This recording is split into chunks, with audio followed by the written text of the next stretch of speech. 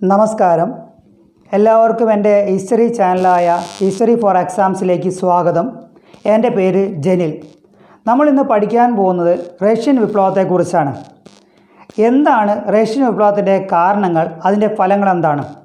ലോകത്ത് നിലനിൽക്കുന്ന അല്ലെങ്കിൽ ഇന്ന് നിലനിൽക്കുന്ന ഏറ്റവും വലിയ രാജ്യങ്ങളിലൊന്നാണ് റഷ്യ. നമുക്കെല്ലാവർക്കും അറിയാവുന്നതാണ്. ഒരു ഭാഗം ഏഷ്യയിലും ഒരു ഭാഗം യൂറോപ്പിലുമായിട്ടാണ് റഷ്യ സ്ഥിതി ചെയ്യുന്നത്. എന്തുകൊണ്ടാണ് ഈ രാജ്യത്ത് വിപ്ലവമുണ്ടായത്?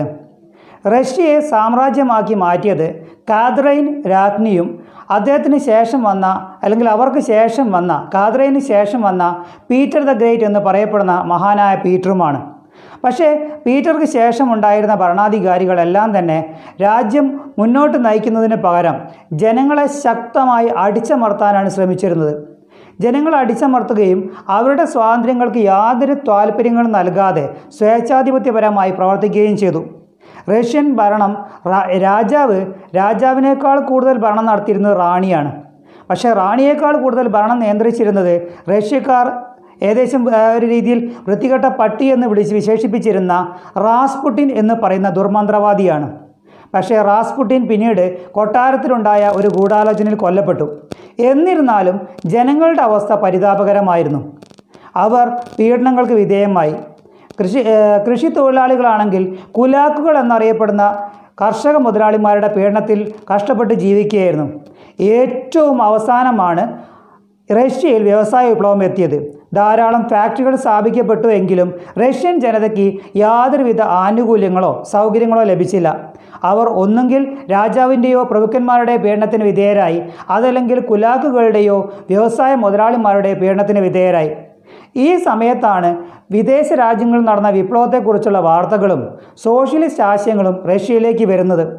റഷ്യയിൽ റഷ്യൻ സോഷ്യൽ ഡെമോക്രാറ്റിക് പാർട്ടി രൂപീകരിക്കപ്പെട്ടു. ഇതാണ് പിന്നീട് മെൻഷേവിക് എന്നും ബോൾഷെവിക് എന്നും രണ്ടായി വിഭജിക്കപ്പെട്ടത്. മെൻഷേവിക്കിൻ്റെ തലവനായിരുന്നു അലക്സാണ്ടർ കെരൻസ്കി എന്നറിയപ്പെടുന്ന വ്യക്തി. അദ്ദേഹം ജനാധിപത്യപരമായ രീതിയിൽ, അതായത് നിലനിൽക്കുന്ന ഭരണകൂടത്തെ പരിഷ്കരിച്ചാൽ മതി എന്ന് അഭിപ്രായപ്പെട്ടു. അതേസമയം ബോൾഷെവിക്കുകളുടെ നേതാവായിരുന്നു ലെനിൻ. അദ്ദേഹം രാജഭരണകൂടത്തെ പരിപൂർണമായും പുറത്താക്കണമെന്നാവശ്യപ്പെട്ടു. ഈ സമയത്താണ് 1905 ചില സംഭവങ്ങൾ അരങ്ങേറുന്നത്. ഒന്ന്, 1905 മെച്ചപ്പെട്ട തൊഴിൽ സൗകര്യങ്ങൾക്കും ശമ്പളത്തിനും വേണ്ടി ഫാദർ ഗാപ്പോൺ എന്നറിയപ്പെടുന്ന വ്യക്തിയുടെ കൂടെ ജനങ്ങളും തൊഴിലാളികളും സെൻറ്റ് പീറ്റേഴ്സ്ബർഗിലേക്ക് മാർച്ച് നടത്തി. പക്ഷേ സൈന്യം ഇവർക്ക് നേരെ വെടിവെച്ചു. കൂട്ടക്കൊലയാണ് പിന്നീട് സംഭവിച്ചത്. ഇതിനെ ബ്ലഡി സൺഡേ അഥവാ രക്തരൂക്ഷിത ഞായറാഴ്ച എന്ന് വിളിക്കുന്നു. അതേസമയം 1905 റഷ്യ ഏറ്റവും ചെറിയ രാജ്യമായ ജപ്പാനോട് തോറ്റു. ഇത് റഷ്യൻ ജനങ്ങളുടെ ഇടയിൽ പോലും അവമാനമുണ്ടാക്കി. ഗവൺമെൻറ്റിൻ്റെ കെടുകാര്യസ്ഥതയാണ്, കഴിവുകേടാണ് ഇതിന് കാരണമെന്ന് പറഞ്ഞ് അവർ കലാപത്തിനും സമരത്തിനും ഇറങ്ങി. നിവൃത്തിയില്ലാതെ വന്ന സർ നിക്കോളാസ് രണ്ടാമൻ പ്രശ്നത്തിൽ ഇടപെടുകയും ഡ്യൂമ എന്ന പാർലമെൻറ്റ് സ്ഥാപിക്കാൻ സമ്മതിക്കുകയും ചെയ്തു. പക്ഷേ അദ്ദേഹം ജനക്ഷേമ പ്രവർത്തനങ്ങൾ അധികകാലം മുന്നോട്ട് കൊണ്ടുപോയില്ല.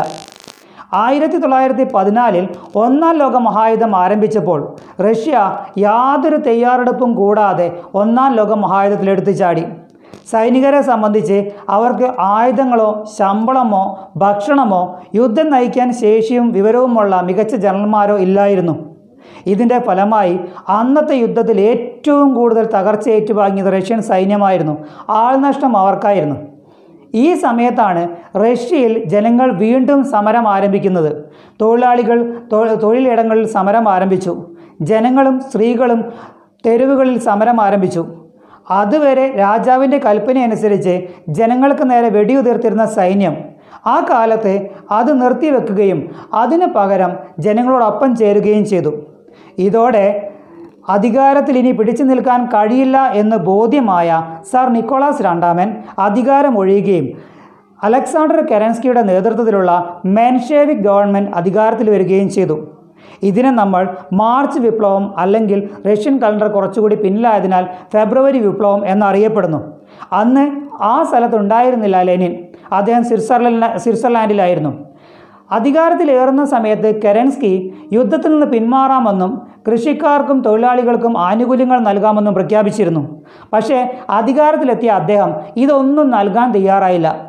ഇതോടുകൂടി ലെനിൻ നാട്ടിലേക്ക് മടങ്ങി വരികയും സോവിയറ്റുകളുടെ കമ്മ്യൂണിസ്റ്റ് ഗ്രൂപ്പുകളുടെ ഒരു യോഗം വിളിക്കുകയും ആ അലക്സാണ്ടർ കെനസ്കിയുടെ കൊട്ടാരം ആക്രമിക്കാൻ ആവശ്യപ്പെടുകയും ചെയ്തു.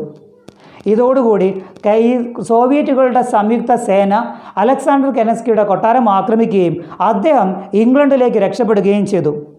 ഈ വിപ്ലവത്തെ ഒക്ടോബർ വിപ്ലവം എന്നറിയപ്പെടുന്നു. ഈ ഒക്ടോബർ വിപ്ലവത്തോടു കൂടി ലെനിൻ അധികാരത്തിലേറുകയും നിക്കോളാസ് രണ്ടാമനും കുടുംബവും വധിക്കപ്പെടുകയും ചെയ്തു. അധികാരത്തിലേറിയ ലെനിൻ റഷ്യയിൽ സാമ്പത്തിക പരിഷ്കാരങ്ങൾ നടപ്പിലാക്കി. ലെനിന് ശേഷം അധികാരത്തിലേറിയത് സ്റ്റാലിനാണ് റഷ്യയെ പിന്നീട് വന്ന സൂപ്പർ പവർ അല്ലെങ്കിൽ മഹാശക്തിയാക്കി മാറ്റിയതും പഞ്ചവത്സര പദ്ധതി നടപ്പിലാക്കിയതും. നിർഭാഗ്യവശാൽ 1991 റഷ്യ തകർന്ന് തരിപ്പണമായി. പറയപ്പെടുന്നത്, ഹിസ്റ്റോറിയൻസ് അഭിപ്രായപ്പെടുന്നത്, എന്ത് കാരണത്തിന് വേണ്ടിയാണോ, അതായത് സമത്വം, സന്തോഷം, സമത്വം എന്തിനു വേണ്ടിയാണോ ആ രാഷ്ട്രം സ്ഥാപിക്കപ്പെട്ടിരുന്നത്, ആ സമത്വം നൽകാനാവാതിരുന്നതാണ് ആ പറയുന്ന രാഷ്ട്രം തകർക്കപ്പെടാൻ കാരണം. 1924 റഷ്യ പുതിയ പേര് സ്വീകരിച്ചിരുന്നത് union of Soviet socialist republic. അത് 1991 നശിക്കുകയാണ് ചെയ്യുന്നത്. ഇന്ന് നിലനിൽക്കുന്നത് റഷ്യ എന്ന് പറയുന്ന രാജ്യമാണ്. അത് ഭരിക്കുന്നത് വ്ളാദിമിർ പുടിൻ എന്ന് പറയുന്ന വ്യക്തിയാണ്. ഇന്നത്തെ വീഡിയോയിൽ നമ്മൾ ഇത്രയും കാര്യങ്ങളാണ് പഠിക്കുന്നത്. അപ്പോൾ ഓർക്കുക, ലോകത്തിലെ ഏറ്റവും വലിയ രാജ്യമാണ് റഷ്യ. ആ റഷ്യയിൽ ആദ്യം നടന്ന വിപ്ലവം 1905 ക്രിമിയൻ യുദ്ധത്തെ തുടർന്നാണ്. തുടർന്ന് റഷ്യൻ ചക്രവർത്തി ദ്യൂമ എന്നുള്ള പാർലമെൻറ്റ് വിളിച്ചുകൂട്ടി. ആ വർഷം തന്നെ 1905 തന്നെ നടന്ന കൂട്ടക്കൊലയാണ് ബ്ലഡി സൺഡേ എന്നറിയപ്പെടുന്നത്. 2 വിപ്ലവങ്ങളാണ് നടന്നിരിക്കുന്നത്. ഒന്ന്, അലക്സാണ്ടർ കെരൻസ്കിയുടെ നേതൃത്വത്തിൽ മെൻഷേവിക് വിപ്ലവവും രാജാവിനെ പുറന്തള്ളി അധികാരമേറ്റെടുത്തു. രണ്ടാമത്തെ വിപ്ലവം മെൻഷേവിക് നേതാവായിരുന്ന കെരൻസ്കിയെ പുറന്തള്ളി ലെനിൻ അധികാരമേറ്റെടുത്തതുമാണ്. ഇത്രയുമാണ് നമുക്ക് ഈ വിപ്ലവത്തിൽ നിന്നും അല്ലെങ്കിൽ റഷ്യൻ വിപ്ലവത്തിൽ നിന്നും പഠിക്കുവാനുള്ളത്. ഇന്ന് ഈ ക്ലാസ് ഇതോടുകൂടി ഞാൻ അവസാനിപ്പിക്കുന്നു. ഈ വീഡിയോ നിങ്ങൾക്ക് ഉപകാരപ്രദമാകട്ടെ എന്ന് ആശംസിക്കുന്നു. നന്ദി, നമസ്കാരം.